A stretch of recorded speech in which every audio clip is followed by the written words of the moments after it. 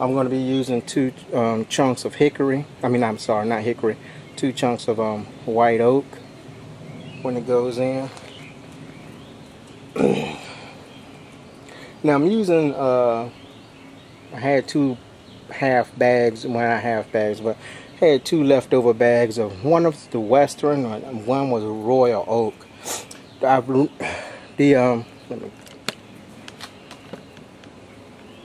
zoom out.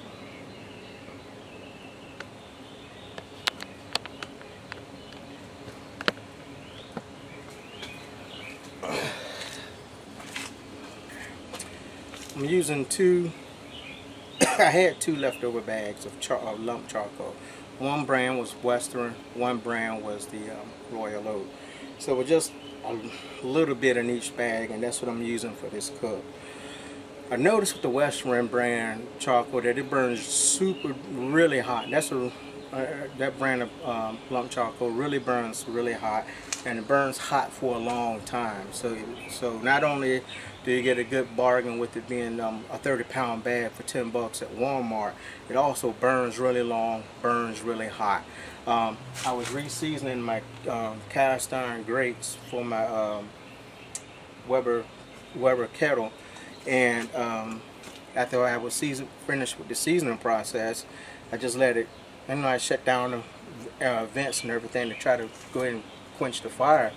I came out the next morning, those coals was, you still have, I guess it probably maybe 150, maybe a 200 degree heat coming off of that thing from the previous day. So that really surprised me, because normally when you close the dampers on any of the smokers, your coals go out like that. But for that to still been burning hot, I'm guessing air was coming in somewhere, so that's probably why the coals were still hot. But still, for it to have that much radiant heat still coming off of it, surprised me and impressed me with that brand of charcoal. So I went on and loaded up some more, bought some old bags after seeing that. So that Western brand of charcoal at Walmart, I'll post a picture of it right here. So if you haven't seen it already, go check that brand of charcoal out at Walmart. Walmart's selling it now for $10. I'm hearing $10 in our area, and here in Virginia and Tidewater over here is running like $9.88. You can get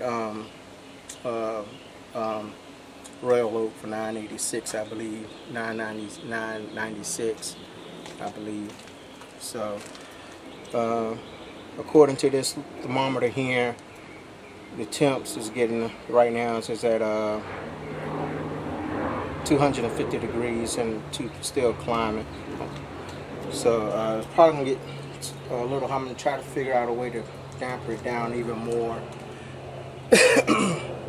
just so it don't get too hot. Like I said, that Western stuff gets really, really hot. I've used it in the 270, and I've used it when I did some grilling after seasoning my cast iron grates on my Weber kettle. Alright, let me just show you my cast iron grates just for GP.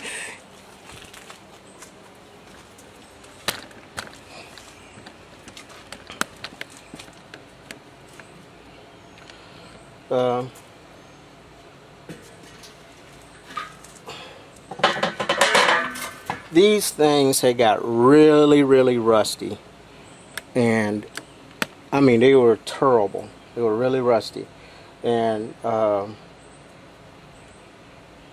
want to start gearing up for cooking steaks for the Steak Cook-Off Association, and I wanted to use these grates to help get my grill marks on it. But these things have got so bad and rusty. I went to Greg's channel, Greg over at Ballistic BBQ, and watched his reseasoning process, and I just did that, and now these things look good as new.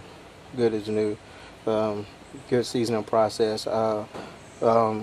Big shout out to Greg over at Ballistic BBQ.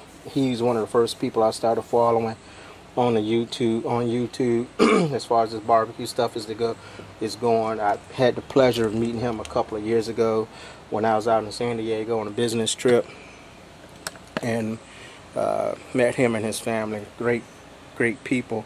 Greg's a great guy. Greg, if you're watching, I greatly appreciate all that you've been doing in barbecue, and keep up the great work.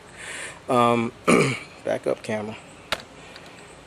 So let's wait for that to get up to temp. Where it is up to temp, but I wanted to see where it's going to peak out at. And then I'm going to go ahead and get the hooks and the pork butt. And we're going to hang the pork butt. It'll be my first time hanging some meat, since that seems to be all the rage. Well, it was all the rage. I'm behind the curve. Now pellet smoker is a big thing, getting a pellet smoker. I still haven't done the caveman steak thing yet either. So I guess I need to get a video and try that. Alright. Y'all stay tuned. Alright.